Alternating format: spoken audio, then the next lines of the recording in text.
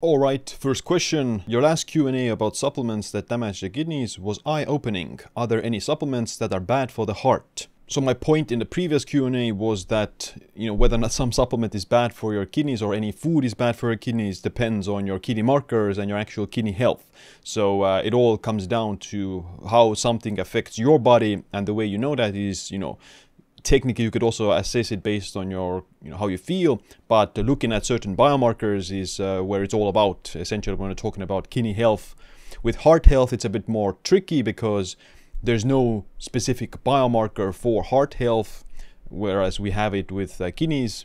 But with heart health, okay, let's talk about the risk of heart disease primarily. So the two supplements that appear to have some evidence and associations with heart disease are iron and calcium. So excess iron intake can be increasing the risk of atherosclerosis. It can increase inflammation, oxidative stress in the body, and damage the blood vessels. So excess iron in of itself, like blood iron levels, too high blood iron levels, no matter the source, they are also considered like a risk factor for heart disease. Now the same applies to low iron levels. Low iron levels, anemia, those things are also risk factors for heart disease. So obviously the answer is somewhere in the middle, having normal iron levels. And supplementing iron, if you don't have any reason for that, could increase inflammation and oxidative stress in your body. So I wouldn't say that everyone should be afraid of taking iron supplements. Women, if they're suffering from iron deficiency anemia, might benefit from iron supplements. But if you're like a regular guy or a regular person, then it's one of those supplements that you would definitely need to be more careful with. The same applies to calcium. So excess calcium levels in the blood can cause this hypercalcemia, which appears to increase the risk of myocardial infarction, and also not atherosclerosis essentially, but like calcification. So this doesn't apply to dietary calcium, fortunately. So dietary calcium appears to be kind of more neutral, but excess calcium supplementation, so causing hypercalcemia in the blood, appears to promote that. So again, if you don't have any calcium deficiency, you are consuming calcium from the diet, then it's certainly something that or you wouldn't want to necessarily supplement with calcium. If you are postmenopausal woman, or you're on a very low calcium diet, or your blood calcium levels are low, then it's kind of a different scenario. In that kind of case, it might be okay to do. So monitoring your blood markers, monitoring your iron levels, your calcium levels, they are also kind of handy in this scenario. Now there are certain supplements that also contain calcium, not as a main ingredient, but they can still potentially cause hypercalcemia. One of the first ones is calcium alpha ketoglutarate, which many people are using as a longevity supplement, but it does contain calcium as well. It says in the name calcium alpha ketoglutarate. You can also use alpha ketoglutarate as arginine alpha ketoglutarate, so that wouldn't have the calcium, but calcium alpha ketoglutarate is one of the more popular versions of AKG. And like 1000 milligrams of calcium AKG is something like 400 milligrams of calcium. So yeah, you need to be more careful with that as well. So I'm not a big proponent of taking calcium AKG over the long term all the time. You could swap it out for arginine AKG or something like that, unless you are again on a low calcium diet. The second version or second supplement that also falls into this category is HMB. So HMB is a supplement that has evidence that it can protect against muscle catabolism and sarcopenia, especially in elderly people. So this is a kind of a useful supplement, but only if you're more at a higher risk of frailty and sarcopenia, to prevent excessive muscle loss. And HMB can also be combined with calcium HMB or HMB-free acid. So the calcium HMB is kind of unfortunately or fortunately more effective than the free acid version. So if you are taking HMB, then the calcium HMB is definitely more potent or more effective. And it's kind of similar that, okay, 3 grams of HMB calcium is going to contain something like 400 milligrams of calcium. So you need to be aware of that and adjust your dietary calcium intake accordingly, or just monitor your blood calcium levels based on that. So these will be additional calcium examples or calcium supplement examples. I'm sure there might be a few more. Another supplement that might be harmful for the heart is high dose omega-3s. and I'm talking specifically about the risk of atrial fibrillation. So I've made a video about it as well in the past, how omega-3s generally have been found to have benefits for cardiovascular disease and reducing the risk of certain adverse outcomes from cardiovascular disease. But kind of the dose is more important here. Excessive omega-3 intake of over 3 grams a day appears to increase the risk of atrial fibrillation, but it's a higher risk in people who already have some risk of atrial fibrillation or they already have it. So if you're an otherwise healthy person, you don't have heart disease, you're taking 3 grams of omega-3s, then chances are you'll be fine. But again, you need to monitor your own heart health and pay attention to like atrial fibrillation in this example. So usually 1.5 grams of omega-3s are safe. Less than 3 grams, something like 2.5 grams, also appear to be safe.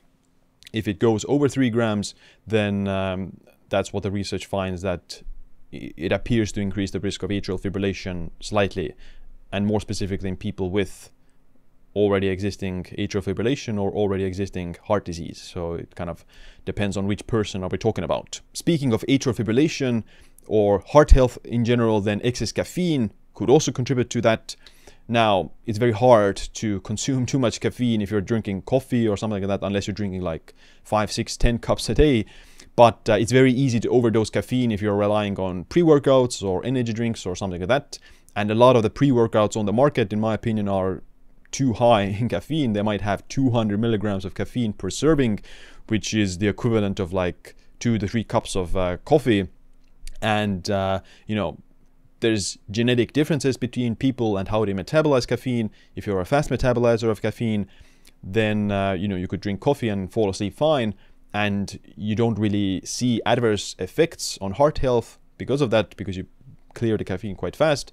If you're a slow metabolizer of caffeine, then these people appear to get all the negative side effects from caffeine. They get insomnia, they get anxiety, they get irregular heartbeat, those kind of things. So if you're a slow metabolizer of caffeine, then you would definitely want to be very careful with caffeine intake and lean more towards the lower intake of caffeine, like less than 200 milligrams, ideally like 100 milligrams. If you're a fast metabolizer, then 400 milligrams, in my opinion, is already too high, like although that's considered like a safe dose per day.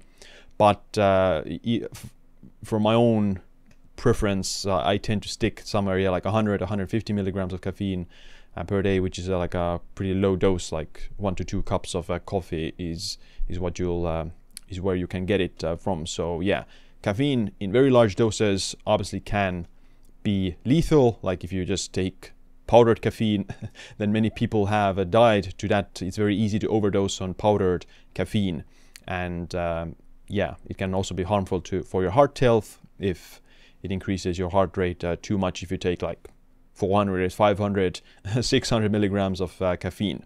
And lastly, there are certain supplements that can also interfere with medications like blood thinners and certain lipid lowering drugs.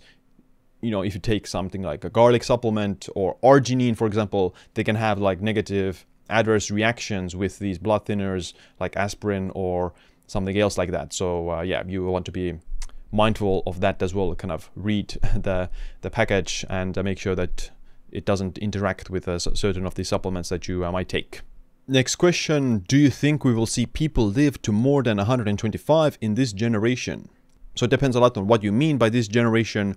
Do you mean that the generation that is born right now? Or do you mean that, okay, is someone right now currently in this generation going to exceed the age of 125? So currently the oldest living person right now is 116 years of age, and she's a woman from Japan. So that gives you 9 more years to reach the 125 mark. So I think it's, and depends on, like where do you draw the line? Okay, when does the next generation begin? So I'll say that I don't think it's feasible that someone right now will exceed over the age of 125, because we haven't made any real breakthroughs in life extension or life expectancy for many decades. And the oldest living person ever in history, John Calment, she made it to 122. The second longest living person was a Japanese woman. She lived to 119. So there was already a 3-year gap between those people, and no one has ever reached over 125 so far. And there's 9 years for the current oldest living person to reach 125. So it's too big of a leap. We would see someone already having broken the 120 year mark after John. So yeah, currently I would say we won't be seeing anyone living to 125 or above for the next, I would say, for a few decades at least. And when we're speaking of people who are born right now, so people who are, you know, somewhere in their teenage years, maybe in their early 20s, then it is feasible that those people will make it to over 120 and possibly up to 125. So the mathematical models, Bayesian models, they have kind of predicted that someone will break John Coleman's record in this century. So before the year 2100, someone will have reached the age of like 130. So I think that is possible because of just improvements in healthcare, people staying healthier for longer, advancements in some like basic medicines that reduce the risk of these chronic diseases. So even just by that, it's possible to reach 130 within this century. But beyond that, you know, we don't have any like massive breakthroughs in life extension or longevity. Like gene therapy is very new. Currently, there's no evidence that it's gonna really do anything. And like regenerative therapies, etc., they're also very new. There's not a lot of evidence that they would extend maximum lifespan. They would probably extend health span, so people live like in better health for slightly longer.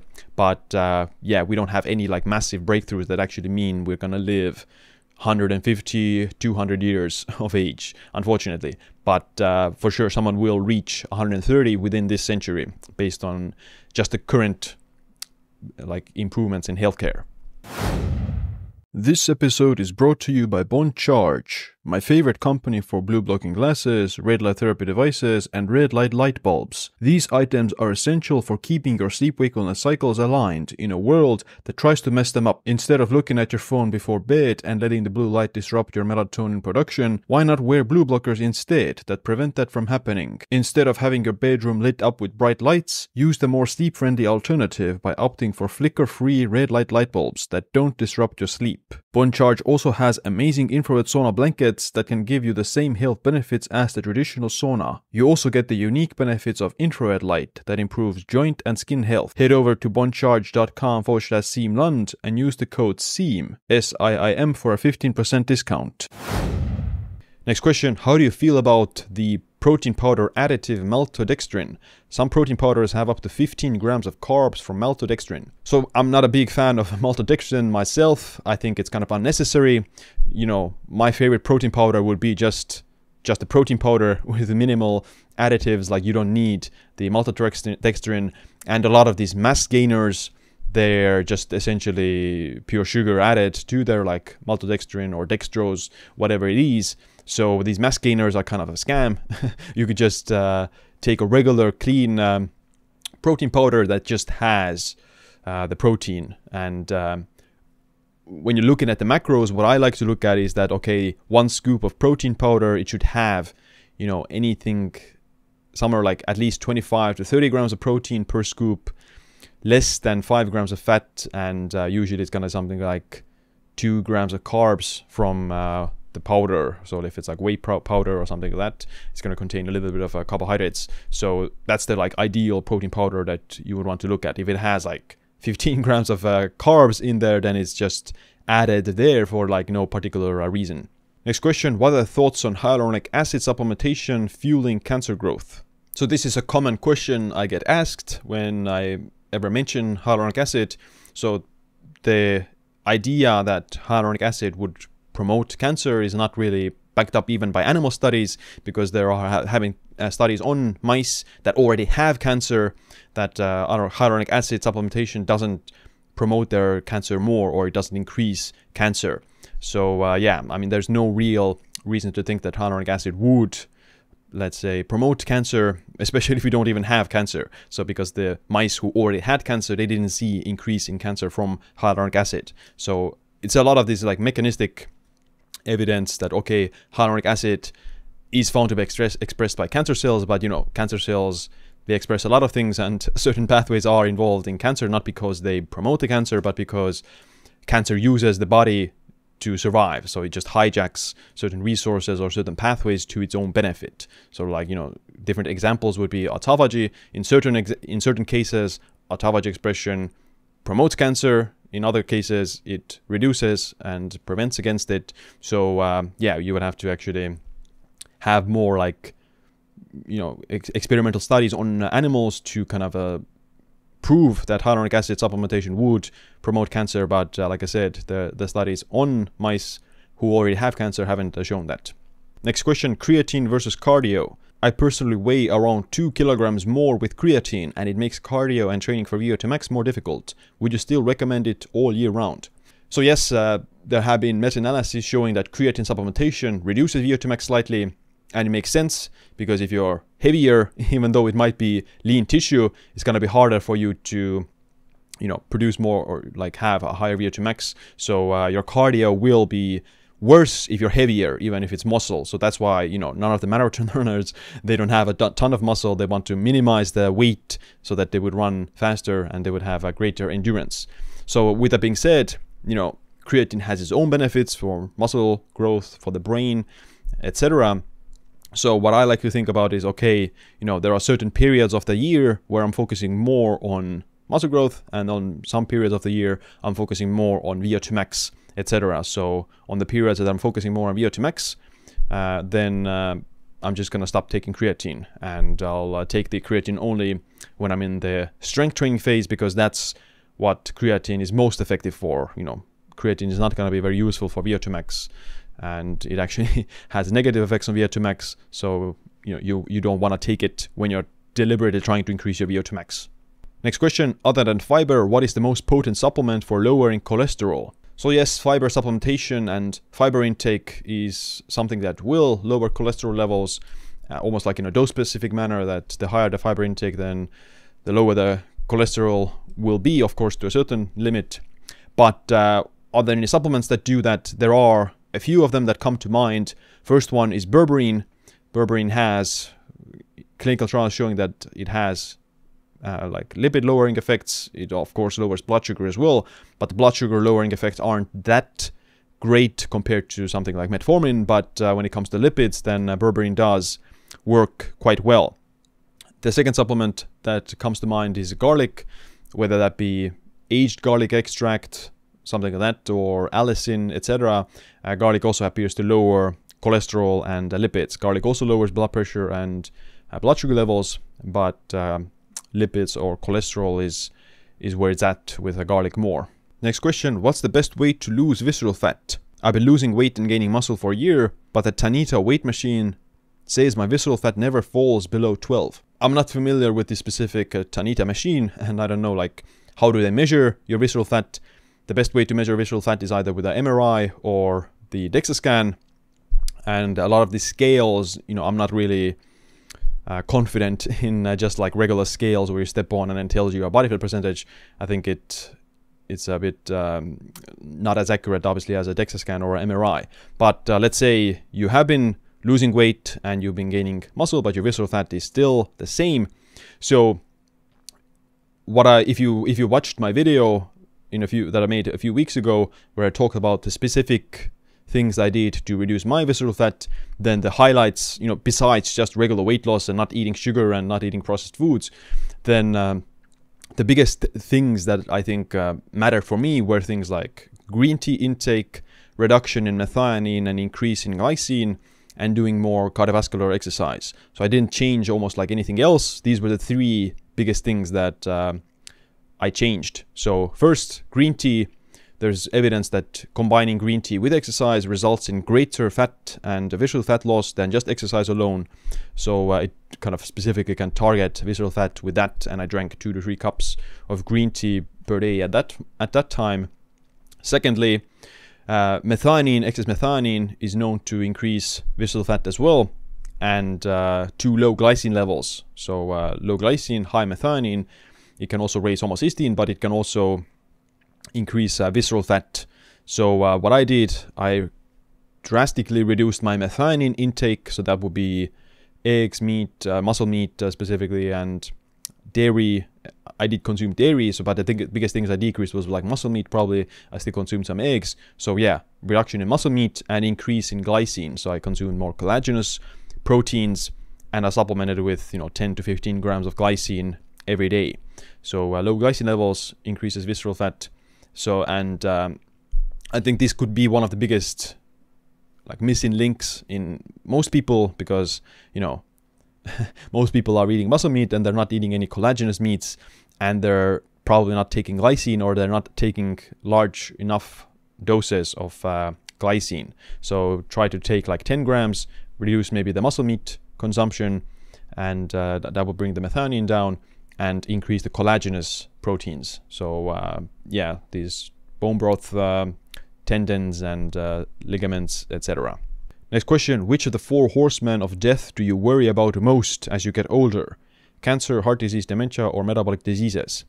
So the 4 main killers, they would be like heart disease, cancer, metabolic diseases like diabetes, and neurodegenerative conditions like Alzheimer's.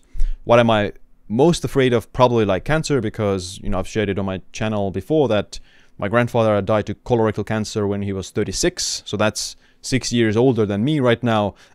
So of course I'm much healthier than he was. I don't smoke, I don't drink alcohol, but still, like, there's some like a genetic risk there. Like I don't have a ton of like longevity genes in my family, or like not a lot of people live long in my family history.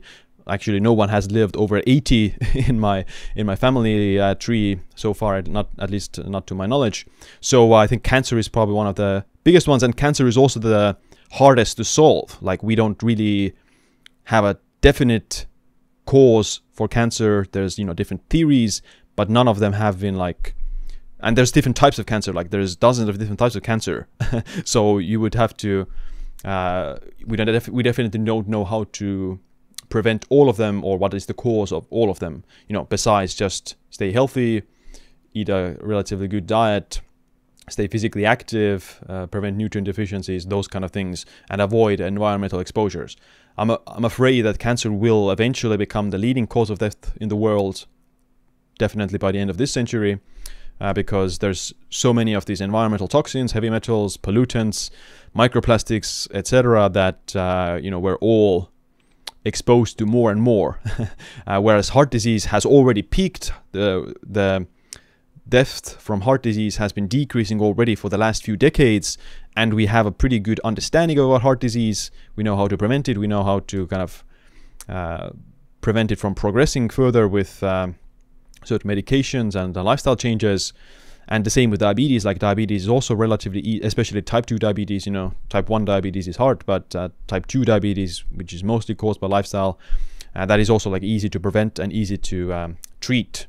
So cancer is for sure the most mysterious of these horsemen, and the most potentially harmful as well, because if you get it, then it's going to be much harder to cure compared to diabetes or even heart disease for that matter. And lastly, neurodegeneration. So yeah, with neurodegeneration, yeah, we don't have a cure for it either, and it's also somewhat of a mystery, although it's less mysterious than cancer. So from a severity, then cancer is the most lethal or most mysterious. Then might be neurodegeneration, then heart disease, and then metabolic diseases. So that would be my ranking. What do I do to prevent it? So like I said, we don't have a specific understanding of this is exactly what is causing cancer. So, and even then, if you look at one thing, there might be some other environmental factor that secretly increases the risk. So with cancer, you just need to do the best you can with your lifestyle, maintain a normal weight, exercise regularly, sleep enough, eat a good diet, try to avoid ultra processed foods, especially like these high calorie, high sugar, high fat kind of ultra processed foods, and try to minimize environmental toxins, so air pollution, heavy metals, and those kind of things. Of course, if you're in a big city, you can't do a lot for air pollution, but there's certain things you can still do. Like I think sauna is pretty useful for helping to eliminate some of these, let's say, environmental toxins like heavy metals, and even microplastics or these xenoestrogens you can sweat out. But yeah, you need to do your best as best you can with these things. And hopefully in a few decades we will have more effective treatments for Alzheimer's and cancer as well, which I'm hopeful that we will have. In 10, 20, 30 years we will probably have some more effective treatments for these conditions. Next question: how useful is stretching after a workout or the next day? So stretching, yeah, I'm not a big fan of like regular static stretching, which involves, before a workout you do like this chest stretch, or you touch your toes, or you do the stretch your knees or something like that. But there is interesting evidence or research that this weighted stretching actually can promote muscle hypertrophy. So if you do this kind of pullover exercise where you do the dumbbell pullover over your head, that's like a weighted stretch. Your body is kind of in a stretched position, it's underweight, so this tension causes mechanical tension and metabolic stress that can promote muscle hypertrophy. So if you're really like trying to maximize muscle hypertrophy, there are a few exercises that you can add that have a weighted stretch component. Like I said, the pullover is one of them. The lat pull down can be one of them as well, especially if you do it in a slightly this arched position where you're like pulling down like here to your knees. This is good stretch for the lats. I remember a few years ago when I was more focused on muscle hypertrophy, then what I did was I did some sort of a heavy lat pull down exercise. So like 5 reps of some lat pull down exercise or a weighted pull up. And then what I would do immediately after that is, find a pole, put my hands like this, and kind of try to stretch the lats somehow. Like, I don't know how to show it, but you're trying to stretch the lats, and you can feel it for sure. After a heavy set, you will feel it, and you can feel the stretch. Now, you don't want to overdo it to get a cramp or something like that. That could be also a realistic thing. But yeah, you will feel the stretch, and this stretch apparently has like minor effects on muscle hypertrophy. It's not going to be, obviously super significant, but this weighted stretching does work to a certain extent. And stretching on rest days mostly can help with muscle soreness. And yes, even this static stretching after a heavy workout, it can also promote like minor hypertrophy because of the same idea.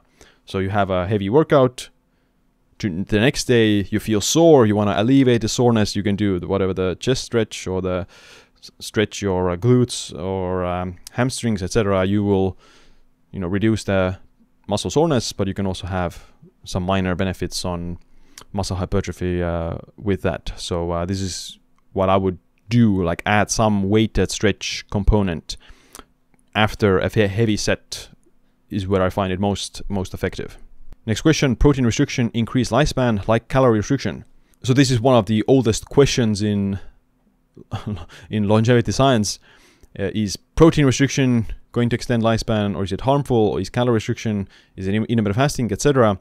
Well, it does appear that calorie restriction is the most reproducible non-genetic method to extend lifespan in animals. So there's for decades there have been different studies showing that, and it has also produced the most profound extension in lifespan.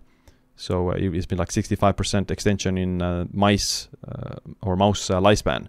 When it comes to protein restriction, then there is also some studies that find that, but with protein restriction it's somewhat more complicated.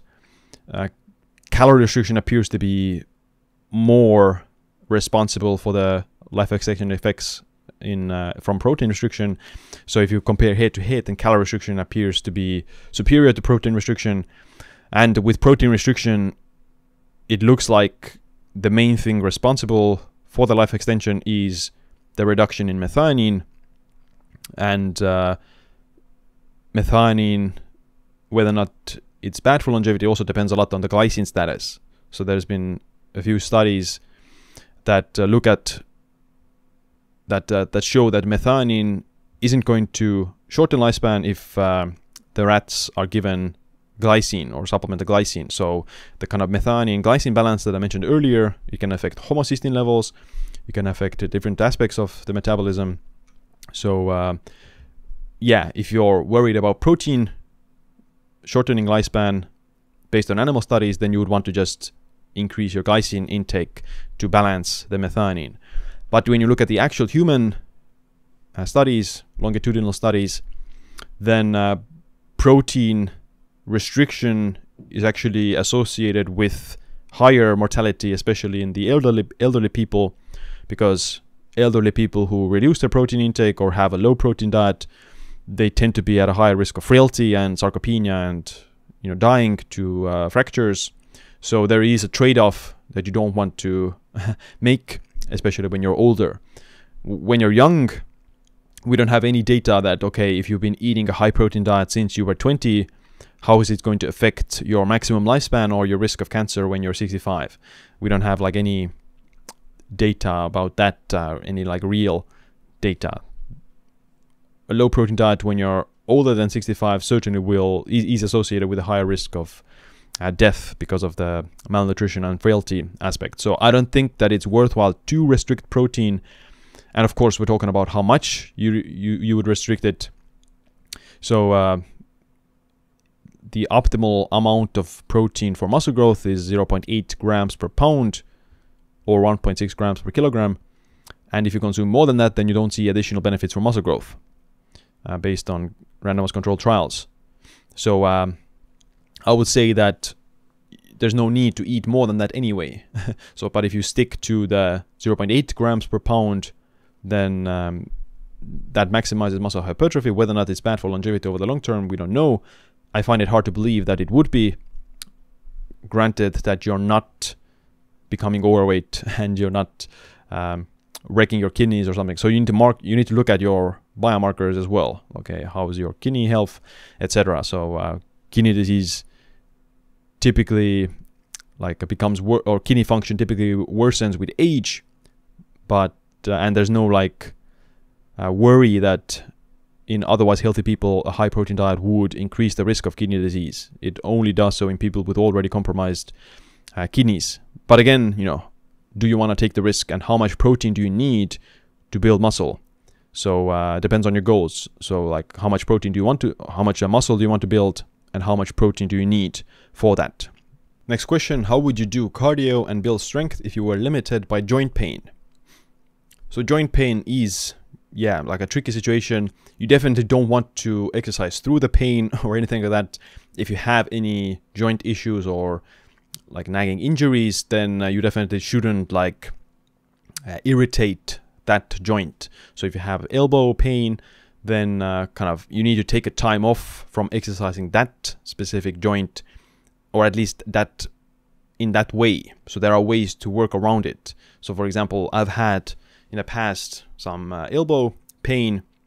I fixed it, and during that time I still did this slow repetition, lightweight and high amounts of reps for that elbow. So I did these regular resistance bands curls for 50 reps, etc., with this lightweight, and that kind of promotes blood flow to the area. That helps with healing and recovery. But if I were to do heavy pull-ups, it would reset the progress and be more harmful. So you need to take time off from irritating the joint. But slight light movements can be beneficial. So this physiotherapy can be beneficial. But you can also do different exercises for that. So many people might find that, okay, if I do curls like this, then it irritates my elbow. But if I turn it around, I do the opposite way, then it doesn't. So there are ways to work around different injuries as well. But you would always want to kind of proactively try to rehab the joint that might have some pain. When it comes to cardio, then okay, you might have knee pain. You can do cycling, you can do swimming. So with cardio, it's pretty easy. You don't need to do running. You don't need to do any burpees or something like that. You can do whatever cardio that you like, and you can work around that. With certain strength exercises, you have back pain, you can't do deadlifts, then you shouldn't do deadlifts at that moment. You can find some alternative exercise. You can do some I guess it's called cable rows, for example, and some even barbell rows or something like that. You can always work around different kinds of exercises. So there's no there's no need to do specifically deadlifts or specifically bench press or specifically overhead press. There are many variations in these exercises. You can use machines, you can use dumbbells, you can use barbells, you can use resistance bands, you can use a body weight. Like, yeah, there's, you know, hundreds of exercises that you can choose to do around that. But actively doing the rehab, actively doing some of these, let's say, lighter reps and directing blood flow to the region can be also beneficial to, like, you know, help to treat that injury. If it's like a very long-term injury, then of course consulting with some professional can be a faster way to find the root cause of the injury. Sometimes these injuries come from poor form. You're doing the exercise wrong or with too heavy weights, which then just leads to the injury. Yeah, there it is. Next question, how much NAC per day? Woman 60 plus for longevity. So NAC is one of those supplements that has several clinical trials over the last few years combined with glycine that it shows benefits in, you know, you could say, yeah, anti-aging or longevity. But what it does is mostly it like affects mitochondrial function, inflammation, grip strength, walking speed, and body composition, those kind of things. And the doses typically used in those studies are over 2.5 grams of NAC and glycine both. And the age group was 75 plus years of age. So if you're 60 and above, then you could already benefit from a slightly slightly larger dose of NAC. So 2.5 grams is like the minimal dose that they find to be effective. You could maybe benefit from slightly less if you're in your 60s compared to when you're 75. It's hard to tell. You know, again, measuring your biomarkers is something that also matters. Like if you see that your inflammation markers, for example, which is the only like real thing you can measure here from the blood, that it goes down after taking NAC, then it, you know, appears to work. You can also, yeah, measure it with your grip strength, your walking speed, etc. Based on the clinical trials, those things would improve. If it doesn't, then you might need like a larger dose, because they even use doses of up to 7.2 grams, which yeah, is a pretty large amount of NAC and glycine. But I think it's worthwhile to try it out at least. Next question, any advice on promoting stimulating appetite? One easy way to stimulate appetite is to just eat hyperpalatable meals. So, you know, of course, ultra-processed foods are hyperpalatable. They're engineered to be hyperpalatable. I'm not saying that it's the best way to consume calories or stimulate appetite. It's just, it kind of highlights the idea there are certain food combinations that are very hyperpalatable. So these processed foods typically have a specific ratio of salt, sugar, and fat that is like hyperpalatable. So they're kind of savory, their you know, crunchiness is appetizing, there's certain colors that are more appetizing, there's certain textures that are more appetizing, and you know, it can also be individual. Some people might find crunchier food more appetizing, some other people find more like gelatinous foods are more appetizing, so whatever it is. But the key here is usually like higher fat or higher carbohydrate content, because protein is super satiating and the fiber is also very satiating. So if you're very full with your meals and you don't have any appetite, then, you know, chances are that you might be consuming adequate amounts of protein and fiber already, and just increasing the carbohydrate or fat content can be one way to increase the appetite. But the interesting thing here is that there's also what's called like palate fatigue. So if you eat just the same type of food, eventually you will be satiated by that. So if you eat, let's say, one specific type of food, even if it's, let's say, chips, potato chips, you eat, eventually you'll become like satiated. From there, you develop this palate fatigue, like, oh, I don't want to eat any more of these chips because I've had too much already. But if you change it up, you eat chips, then you eat ice cream, then it kind of resets your appetite or your satiety, like, oh, I can still eat ice cream because it's a new flavor. You haven't experienced palate fatigue with this type of food. You eat ice cream, then you might even go back to the chips, like it kind of resets your appetite. And that's why a lot of different types of foods can result in overconsumption. So, but if you eat just a single type of food, you know, you eat just steak that is very satiating, you develop palate fatigue much faster. But if you eat just steak, then you have ice cream, then you can keep eating ice cream. You know, there's a reason. There's a saying that there's always room for dessert, which is literally true, because if you eat a main course dinner like steak and potatoes and vegetables, you eat it, oh, you're full. Then someone brings out ice cream or some dessert, and then it kind of resets. You're able to eat it. So that's just how the human mind, or yeah, our like appetite has developed, and palate fatigue is one way you can overcome or increase appetite. You just switch it up. You know, you can switch it up with health foods as well. You have steak and potatoes, then you have some additional foods that are different type. You know, some soup or something like that, some fruits that can stimulate appetite. So yeah, just switching it up is one of the easiest ways to increase appetite and avoid this palate fatigue. And the last question is, what's a good VO2 max for women? That depends a lot on their age. So the older you get, the lower your VO2 max typically is. VO2 max peaks when you're 18 years old in the general population. And of course, you can have a higher VO2 max in your 30s when compared to when you were 18, which is the case for me. My VO2 max is significantly higher right now when I'm 30 compared to when I was 18 and in high school. Women typically have slightly lower VO2 max, something like 10 to 15% lower than men. And when you look at the longitudinal studies, then people who have a VO2 max of 50 milliliters per kilogram per minute have a significantly lower risk of all-cause mortality compared to people, you know, even compared to people who have 40 milliliters per kilogram per minute, not to mention people who have 20 milliliters per kilogram per minute. So as a woman, if you're in your 20s or 30s, then it's easy and it's possible to achieve a VO2 max of 50, relatively easy. Even in your 40s, you could do it if you're more athletic.